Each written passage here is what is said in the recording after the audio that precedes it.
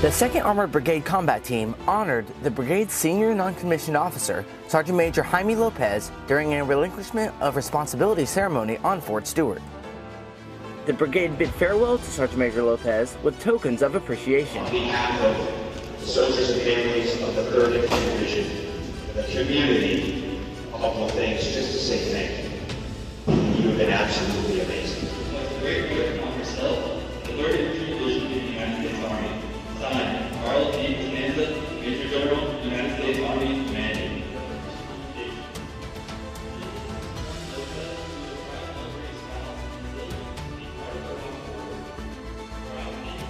The Armored Cavalry is hereby admitted as a distinguished knight in the Order of St. George.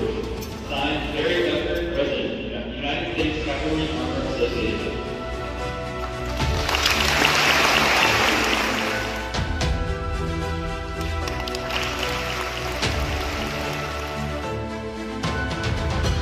The rain has forced us inside on this bittersweet day, a day we recognize our best soldier, a friend, a mentor, a husband and father.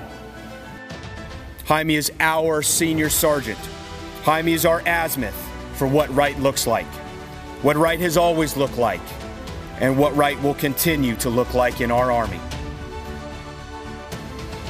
You are the reason why it's so hard to leave. The people that I've had the privilege to serve side by side, the friendship and mentorship will never be forgotten. Sergeant Major Lopez received a standing ovation as he bid farewell to the Spartan Brigade. Staff Sgt. Justin McClarran, Fort Stewart, Georgia.